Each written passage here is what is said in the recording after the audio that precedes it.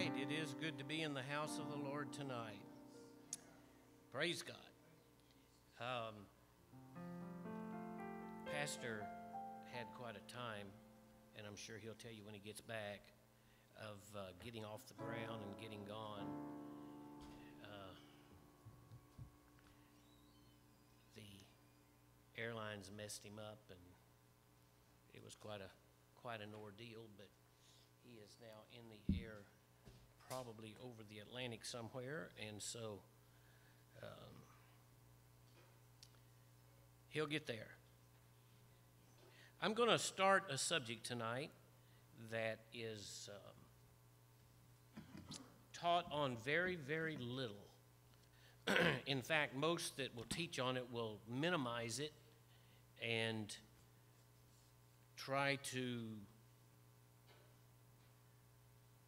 put it at something that is not for us, at least to any major degree. But if we are going to be an apostolic church, we are going to do things just like Jesus did it. And so, just like healing the sick, speaking in tongues, whatever, if you're going to be the church, you're going to have to take it all. And so I am going to begin a series tonight, and the series will most likely be three-part, and it'll be next Wednesday night, part 2, and then on Sunday night. Pastor will actually be here on that Sunday night, but he will be dealing with jet lag, so I will conclude it on Sunday night, and I think we will make some headway, and this is something that I actually about 15 years ago, I taught on one time, I think one service, and that is all I have taught on from this pulpit ever. So I am going to begin teaching tonight on casting out devils. And if I had a live worldwide audience, I'd feel a whole lot of pushback right now, because to a large degree in Pentecostal circles, this is very, very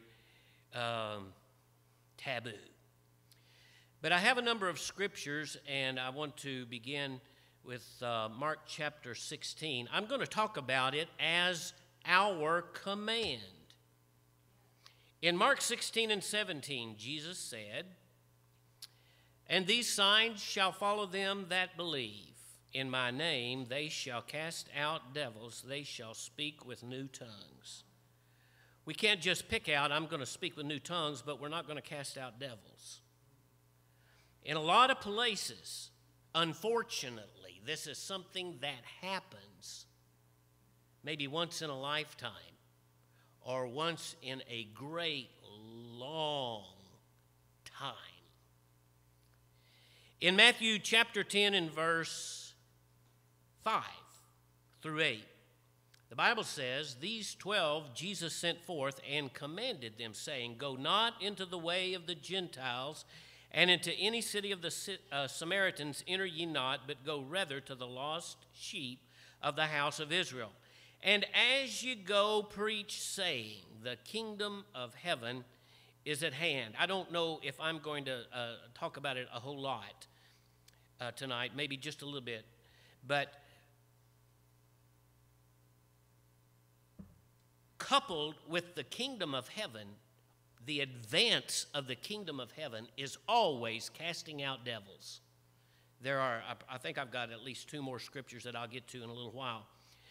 The kingdom of heaven is at hand. Verse 8 says, "Heal the sick, cleanse the lepers, raise the dead, cast out devils. Freely ye have received, freely give." So Jesus not only did it, and we will, in these next 3 sessions, talk about many of the incidents in which he did it, but he commanded his disciples, the apostles, to do it. Now, I want to talk about for a few moments the difference in their culture, and this thing has always fascinated me for probably decades. In our generation, how many times have we heard something in some type of media, print, it doesn't matter if it's print media or whatever, about wondering, is there life on other planets or aliens or, something of that thing?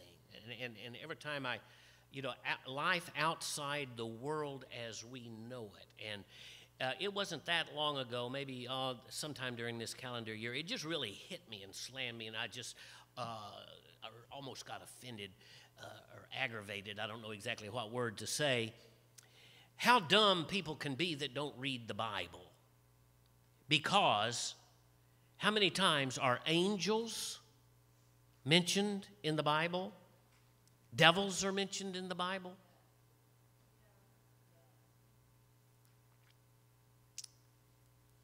And yet they're looking for aliens, they're looking for life on other planets and all of that kind of stuff. And if they would just look in the Word of God, here we go, there it is. But this is a part of our culture. Our culture will quickly gravitate toward, I think there was a movie that came way back, it's been 30 years ago or so, The Exorcist. I've heard a lot about it. Don't know a lot about it, but they will gravitate to something. But if you point to something and say, okay, here is the real deal, now they're going to start backpedaling. But in their culture, and I'll be really honest with you, I don't know how it became like that in the New Testament culture, because it was not evident in the Old Testament. Nowhere in the Old Testament did anyone cast out a devil. This, because God did not give them spiritual authority in the Old Testament that He gave to the New Testament church, to the believers. And then some time ago, several years ago, I was able to connect the dots. The Lord helped me connect the dots. This is why in Deuteronomy chapter 6 and 4, "Hear, O Israel, the Lord our God is one Lord." And you're going to talk about it when you're lying down, when you're walking down the street. Basically, all day long, you're going to talk about, "Hear, O Israel, the Lord our God is one Lord." We don't understand why in the Old Testament, but in the New Testament, we understand that the devils believe that there is one God and tremble. So while they didn't have authority to cast out devils like the New Testament church does, all the time they were talking about one God. Devils were fleeing and trembling. And so that is one thing that gives the one God church the power that it has. But in the New Testament Gospels, on quite a number of occasions, the Bible says they brought to Him those that were possessed with devils. And I've always wondered, where did they get that understanding? Because it was never taught in the Old Testament. Let me read Matthew 4:24. The Bible says, "And his fame went throughout all Syria, and they brought unto him all sick people that were taken with divers diseases and torments, and those which were possessed with devils, and those that were lunatic, and those that had the palsy, and he healed them." Now, how was it? And I'm asking a question to which I do not know the answer. How was it that without any biblical teaching up to that point, did they know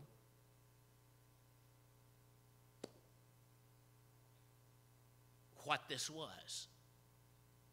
I mean, how many situations in our culture today can somebody have every type of symptom that we as the church know because we are churched, And we can pick it out, but our world doesn't have a clue. I mean, we can see people that are absolutely just insane in our world that are given to everything imaginable, and nobody has a clue. It is estimated that Jesus spent 30 to 35% of his ministry casting out devils. Now, let's just compare the society that Jesus dealt with, lived in, and what we live in. There was no crack cocaine. There was no abortion. There was no rampant murder. There probably were a few times that it did happen, but it was an extremely rare situation. How about the violence? Just not only with murder, but we get reports, it's in the news from time to time, of cases where somebody is stabbed 20, 30, 40, 50 times. Just the sheer violence, the anarchy in the street, all of the stuff that is, and in the last couple of years, we and going back a few years, rioting in the streets and just every kind of unrest that is imaginable. How about homosexuality? Married people that have a spirit of perversion, and yet, wow. And yet, without all of these things, and I have just touched the tip of the iceberg in the ills of our society, if we was to sit down and write a list of the things that are in our society that Jesus would not have encountered on any scale in his society, and to see him spend as much time as he did, then there's something that we are missing. I have a list that, and I believe it to be a very comprehensive list. I made this list probably 25, 30 years ago of the miracles that Jesus did. I'll make this available to anybody that would like to have it. And some of you, how many of you would like to guess? Wait. Hear me out. Guess how many different miracles Jesus performed to people. Now, I'm not talking about calming the storm. That was not ministering to a person. And there's a couple of other things that he did that were miracles, turn water into wine. That was a miracle, but it did not minister to an individual. How many different things would have happened in these categories? Blind, healed, raising the dead, leprosy, fever, palsy, and then the miscellaneous such as withered hand, issue of blood, the invalid at Bethesda. How many miracles would you guess are mentioned in the Gospels? Just a wild guess. How many? 15? She says 15. Okay, actually, now, because some of them are cataloged in multiple Gospels, it seems like there are more than there are. There are 20 different miracles that are mentioned by name. Now, there are some that are thrown in with others, and you can't categorize that. The blind that were healed, there were 5. There were 2 blind men. There was the blind man where he prayed twice in Matthew. There was the man born blind. There were 2 men. It was a double miracle in Matthew 20. And then blind Bartimaeus in Mark 10:46. He raised the dead 3 times. The widow's son, Jairus' daughter, and Lazarus. There were 2 cases of leprosy, the nameless leper, and then there was the group of 10 lepers. There were 2 fever situations, Peter's mother-in-law and the nobleman's son. There were 2 cases of palsy, the paralytic in Matthew 9, and the centurion's servant, and then the miscellaneous was the withered hand, the issue of blood, and I have scriptures for all of these. The man at the pool of Bethesda, the deaf and impediment of speech, the severed ear, and Luke 14, 2-4, the person with dropsy. So that is a total of 20. And yet, let me read to you scriptures. I'm going to, let me skip down, whoever's doing it, to Mark 6 and 12. I'm going to read a few there, and then I'm going to come back up and fill in the gaps. Mark 6 and 12 says, "And they went out and preached that men should repent, and they cast out many devils, and anointed with oil many that were sick, and healed them." In Luke 4 and 41, the Bible says, "And devils came out of many, crying out, saying, Thou art the Christ, the Son of God, and rebuking them, suffered them not to speak, for they knew that he was Christ." Now, let's just take these 2, and I'm going to, and I'll go into another one in a few moments. With our present concept, the typical concept in my exposure in Pentecost, and I don't know what it would be like to those that we would consider unchurched. In most of Pentecost, the concept, if an individual has a devil, they are either foaming at the mouth, or wiggling on the floor, or some type of just horrible demonstration.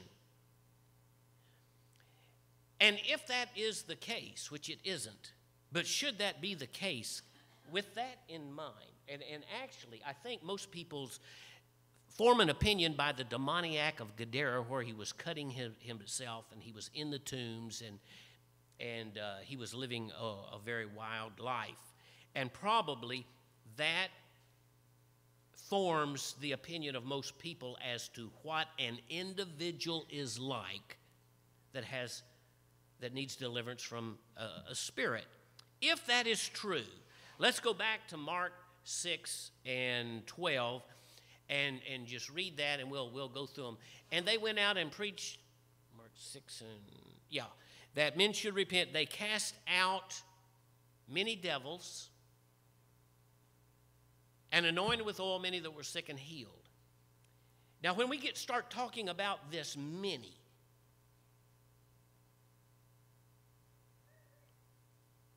what we probably would, the idea and that we would have in our mind is, here's all these people that are just acting spastic.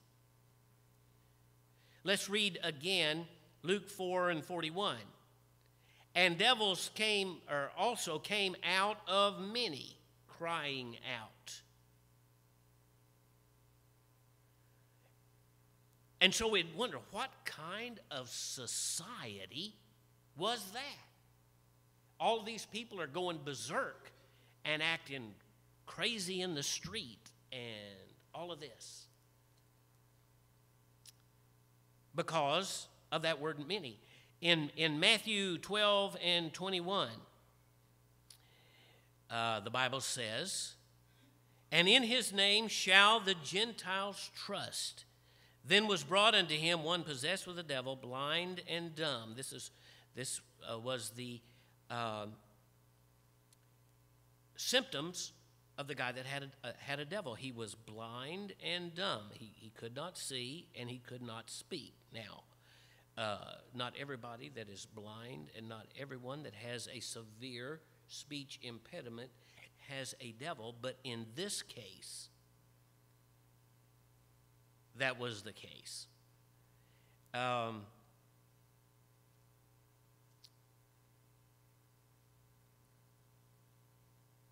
he healed him, insomuch that the blind and the dumb both spake and Saul. So in this particular case, somebody that had a devil just simply was blind.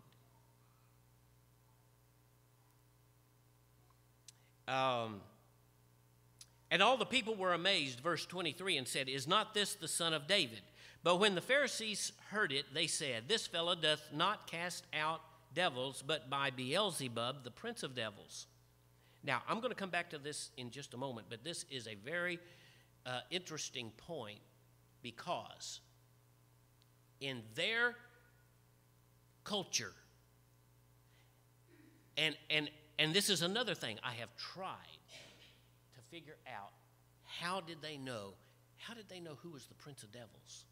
How did they know there was such a thing as prince of devils? Because it's only mentioned in the Old Testament one time in Daniel 10 and 13 about the prince of Persia and then the prince of Greece. And so it's only mentioned one time, but these people had enough understanding in their culture, though they got it wrong when they were attributing it to Jesus, yet they knew there was such a thing. He casts out devils, but by Beelzebub, the prince of devils. Jesus knew their thoughts and said unto them, "Every kingdom divided against itself is brought to desolation, and every city or house divided against itself shall not stand. And if Satan cast out Satan, he is divided against himself.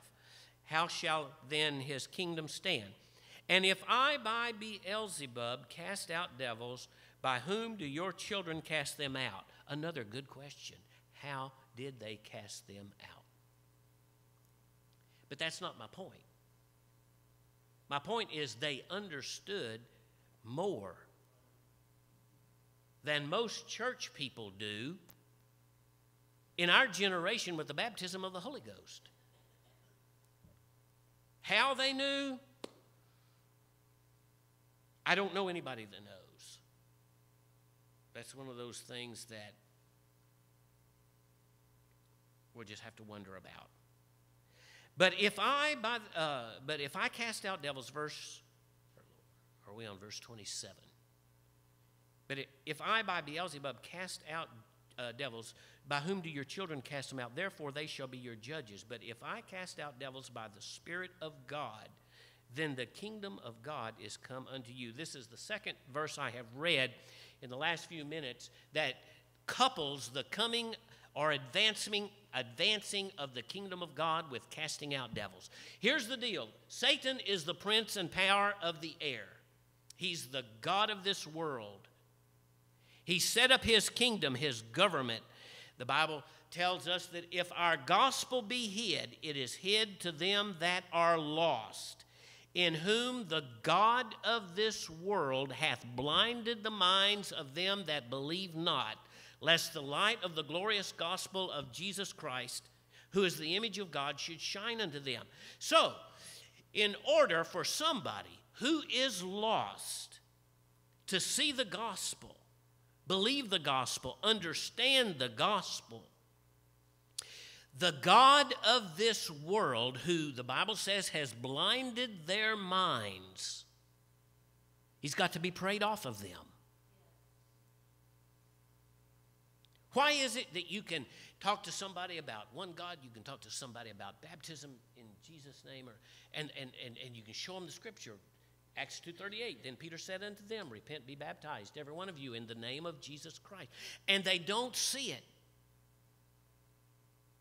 And you can quote scripture after scripture after scripture, and it's just like you're at a brick wall. It's because the god of this world has blinded their minds. And so in order for the kingdom of God to be advanced, the kingdom of darkness has got to be cast out. With this one man here in Matthew 12, there were two physical symptoms that was accompanying it: blindness and deafness. Now, before I go on, or let me read one more scripture in Luke 11 and 20. That's the next one that I have here in line.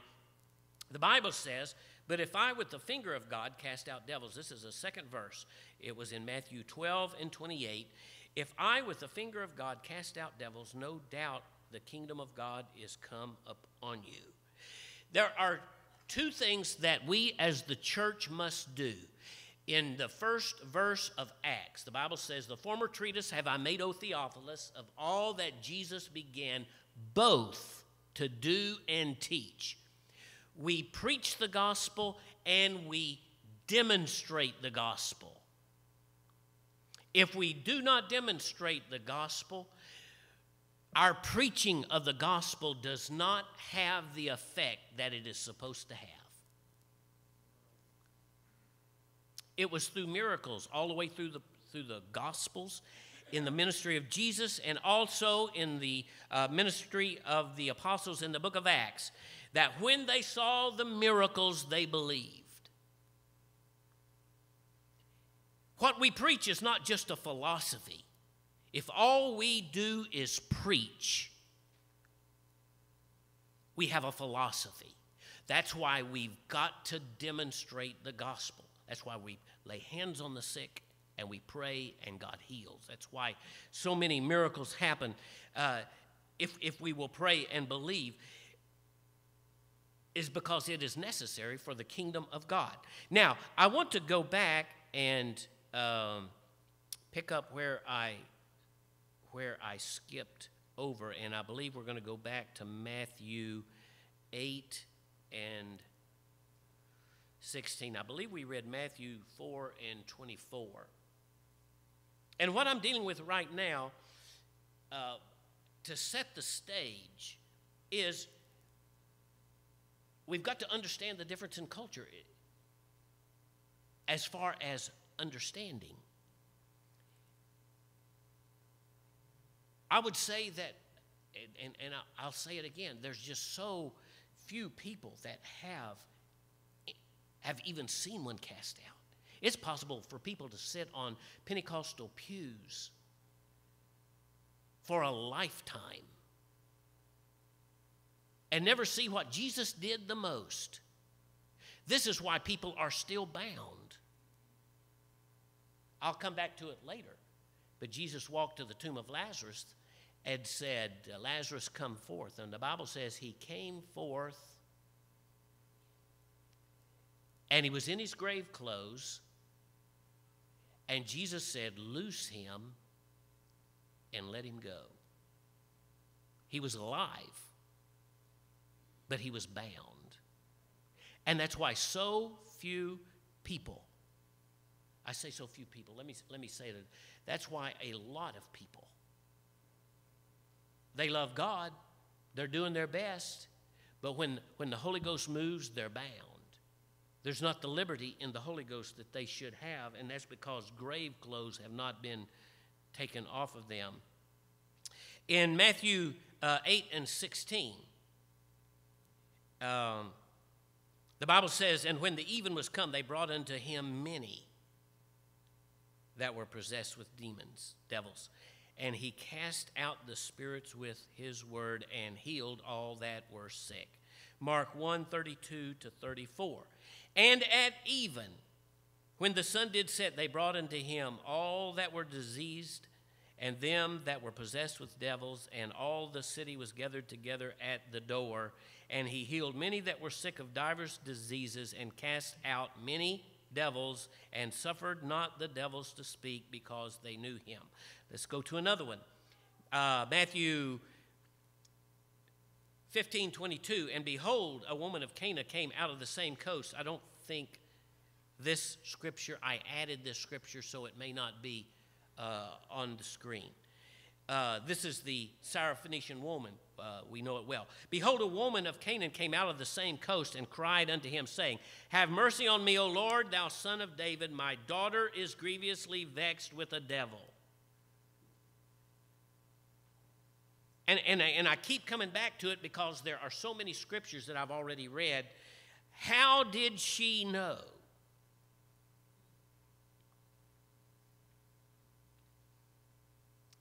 But the difference in their culture, they somewhere in the 400 silent years, and I'll just be honest with you, I'm still absolutely baffled how they had such an understanding among them that most in the religious world don't have today.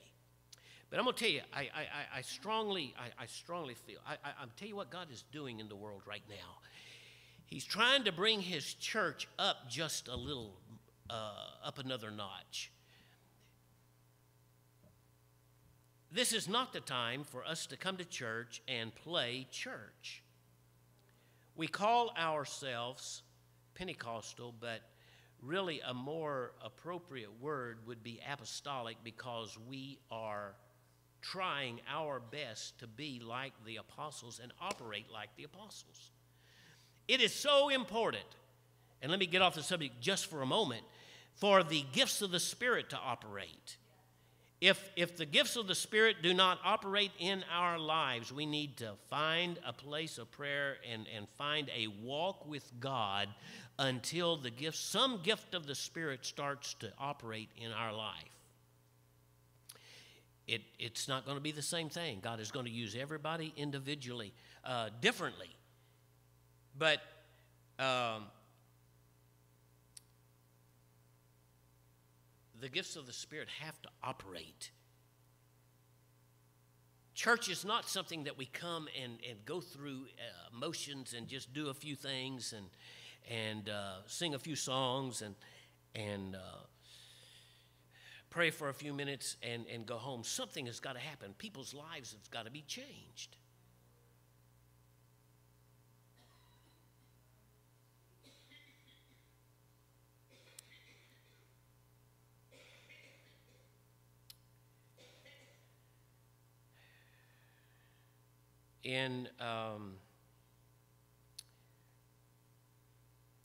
Let me drop down. Here is an interesting, in Luke chapter 9, verse 49, if you can find that, and I'll try to pick it up there.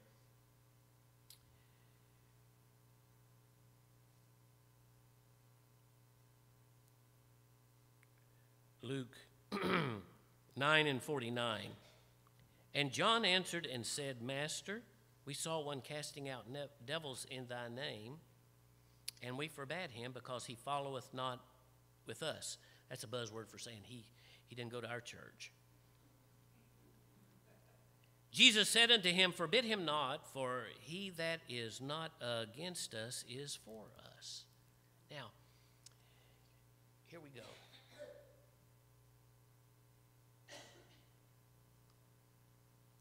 Here's this guy. Perhaps he just stood on the fringe somewhere and watched what Jesus did and thought in his mind, I can do that. And so he went out without a commission from Jesus, without the disciples knowing anything about it, he just went out and said, I'm going to try this.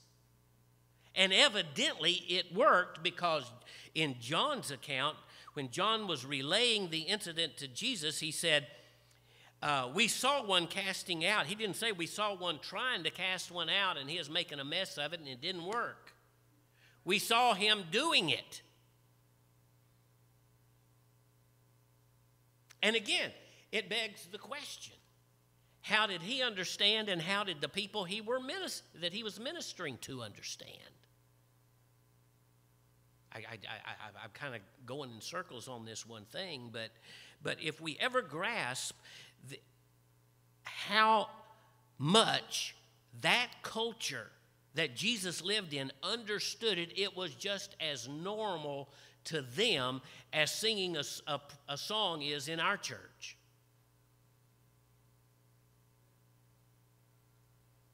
It was just as normal as having church. If a group of people is going to get together and they've got all of these issues, some are going to be healed, some devils are going to be cast out, and all of this kind of stuff is happening, and it wasn't a big deal to them. That was normal.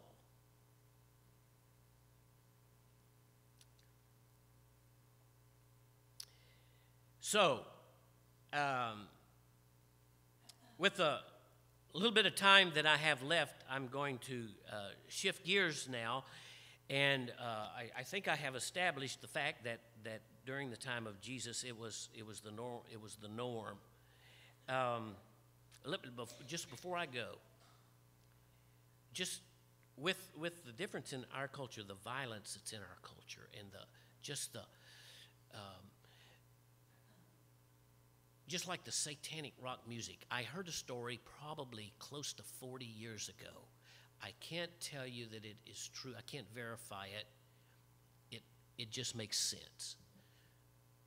The story that I heard was that was one of these satanic rock singers that made a pact with the devil that if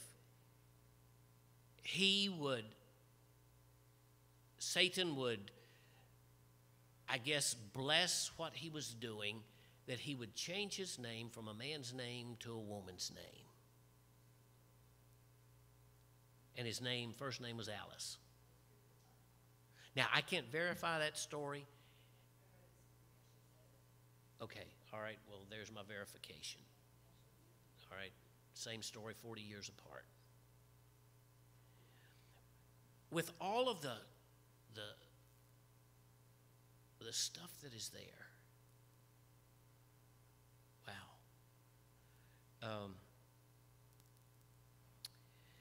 Now, in Matthew 7 and 21, I'm going to make several points here. Matthew 17 and 21. You know what, there's some of these I may have added after I give you the thing, and so if so, then just do the best you can.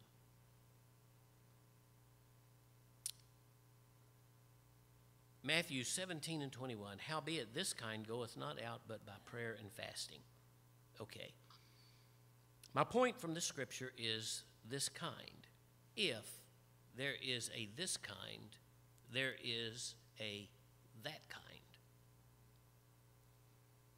All devils are not the same kind. All of them have a different, after they enter into a person, have a function.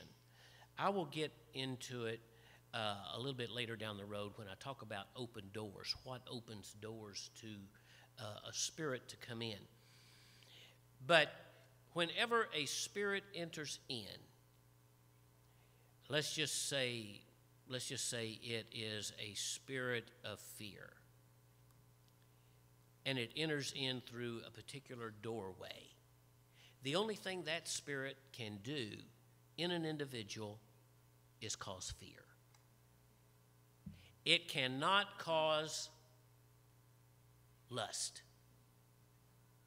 So if you have a person that is bound by fear and bound by lust at the same time, you've got multiple spirits.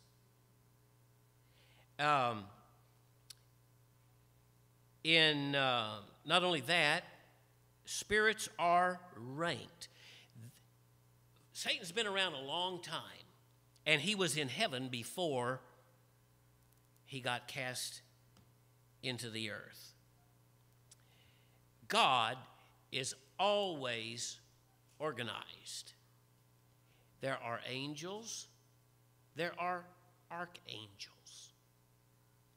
We understand what that would be. There is a pecking order, and I mentioned this been years ago.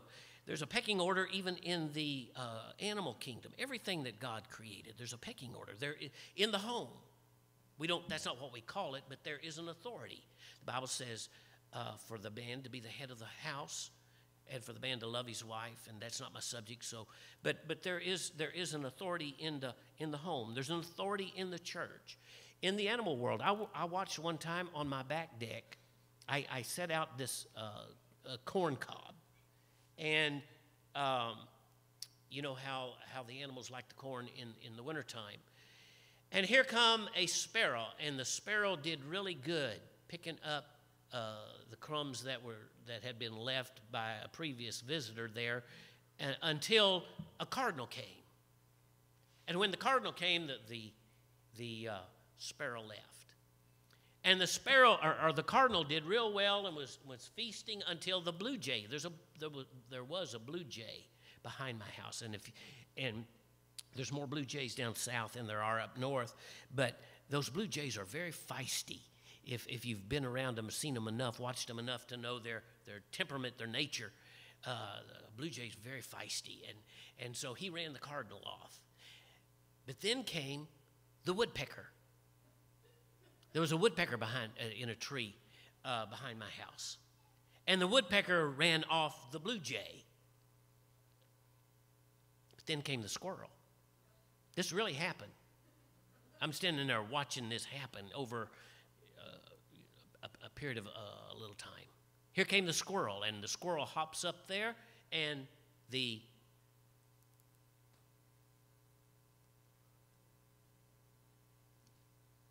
woodpecker goes. So there is, I'm glad there's no bears around back. But there's always a line of organization in the military. They're privates, and there are generals, and they're everything in between, and everybody knows their place. The same thing is true in God's kingdom. God is very well organized. He has, in his world, he has ranks of authority. And when Satan revolted and did his deal, he was smart enough that he kept that same, a similar structure. That's why in Ephesians 6 and 12, the Bible says, "For we wrestle not against flesh and blood, but against principalities, against powers, against rulers of the darkness of this world, against spiritual wickedness in high places." Well, a principality is going to be higher in rank. This is going to be the rank that is going to rule over the city, over a city. And there's rulers over cities, there's rulers over states, there's rulers over nations. That's why you can go from one city to another or in one state to another, have a totally different spirit. There are some places where the ruling, I was in Bangladesh a couple of years ago, and we were on our way to the crusade where at that particular night, it was two nights later from this, when it was the third night of the crusade, but 3,000 received the Holy Ghost. But as we are coming up to the crusade, and thousands of people are gathering there, I sensed in my spirit such a horrible fear around that place. And I'm trying to figure this out. We're going to church. There's going to be hundreds. The first night there was 500 people that received the Holy Ghost, I think it was. I believe that's what it was. Either 500 received the Holy Ghost the first night, or either 1,500 got healed the first night, and then the other was the second night. Then the third night, 3,000 got the Holy Ghost. But such a fear, and it may have been the next day or later, whenever Brother Corbin mentioned that in that area, those people worship fear. Now, don't try to figure it out. That's not my point for tonight. But fear ruled in that jurisdiction. You go into the big city of Dhaka, that same spirit, you didn't feel that same spirit. There are some cities where there is, and in this city, several years ago, a number of years ago, there used to be a very high suicide rate. You can guess what spirit would rule over Vegas. It's going to be different than spirit that rules over some small town. You go to cities like Chicago. Oh, brother, and these spirits will work together. You're going to have a violence. You're going to have one head, but he's going to have a whole list of subordinates that are around him. And just if you want to really get an idea, just sometime in your mind, just get you a pencil and paper and just think, okay, now what operates in Chicago? What would be the major spirits that operate in Chicago? Violence, murder, I mean, just name them. And let me just pick out a city. Those same spirits are not predominant, not that there might be one or two of them wandering through, let's say, Rochester. Rochester, you go right now, and I haven't really, I just drove through, there's probably a sports spirit that is rising up there. But they're organized and territorial, and they have it. They are ranked. Well, you get down to the little foot soldiers. It is, these guys are what normally will infest humans. A principality that is over a city is not going to get in one individual. He'll have his buddies in an individual that has opened doors, but it's a whole different level. So we wrestle not against flesh and blood, but against principalities, against powers, against the rulers of darkness of this world, against spiritual wickedness in high places.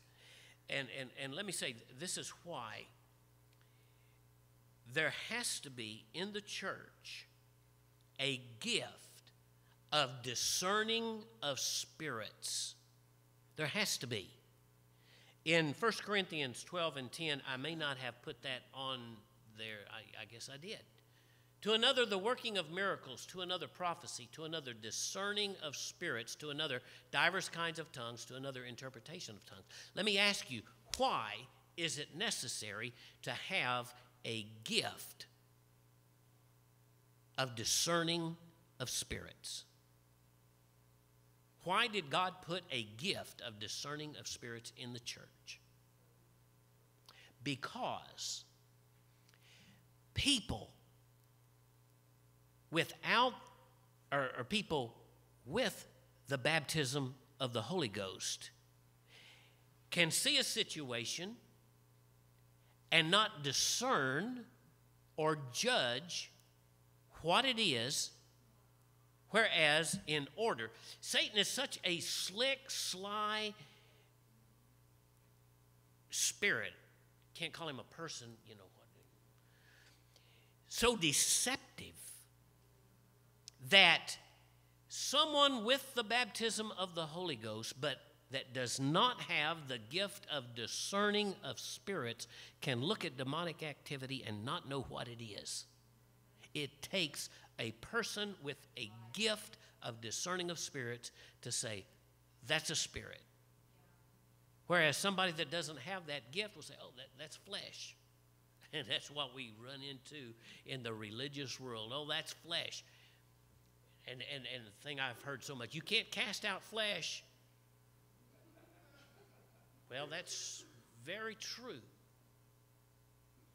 But if everything is flesh, why is everybody having the same hang-up for their entire life and never getting victory over it? Some spirits are more wicked than others. I'll have to close with this. Some spirits are more wicked than others. When we think, well, they're all evil. Well, they are all evil. They are all unclean. They are all doomed to a lake of fire.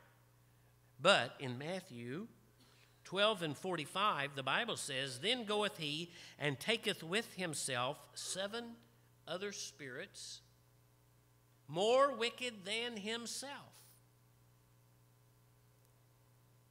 And they enter and dwell there, and the last state of that man is worse than the first. Even so shall it also, be also unto this wicked generation. And so I'm sitting and thinking, okay, now I need an illustration, or I need an example of what is more wicked than, what is a spirit that is more wicked? Spirit that is rampant.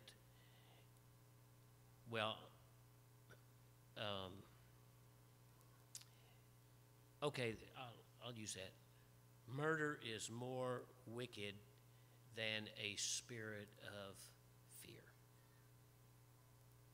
All right? There's a lot of people that are afraid of a lot of things and can't understand why, but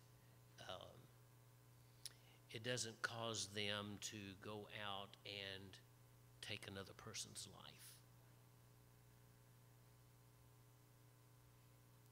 And so here's the deal. And I have thought, we had this one guy here. Many of you would know him well.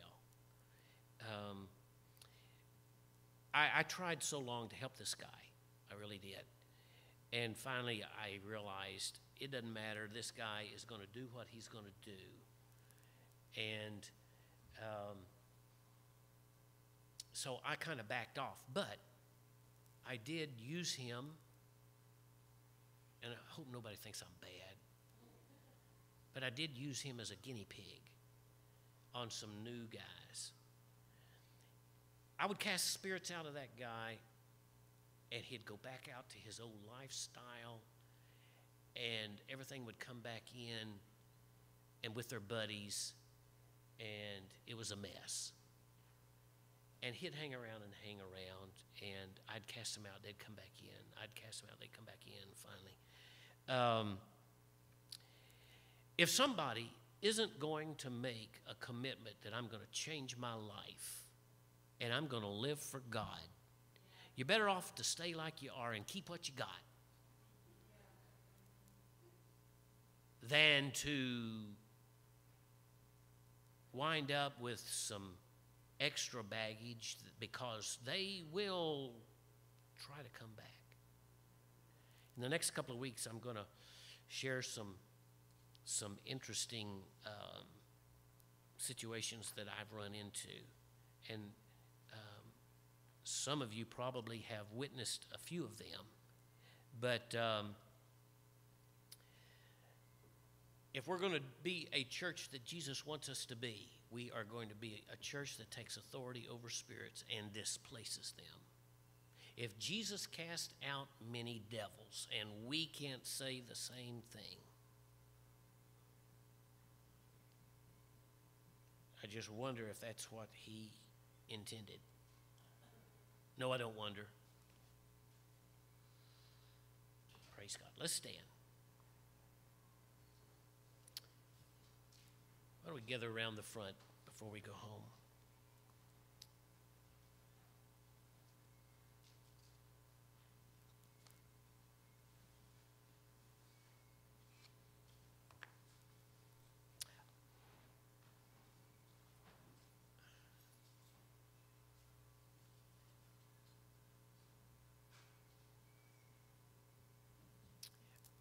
My notes will be available to anybody, everybody. I am doing it I'm doing it electronically so I can make them available to anybody. They won't have all of the comments that I make, but they'll be in sufficient order that you'll be able to kind of figure it out. So don't hesitate to give me an email or an address somewhere that I, if you want them, that you can have them. Jesus, we thank you for your word. You're going to help us. We're going to learn some stuff. We're going to be an apostolic church. We're going to do things like you intend us to do. Thank you for that, we pray in Jesus' name. Amen. Amen. Now, we're offline, right?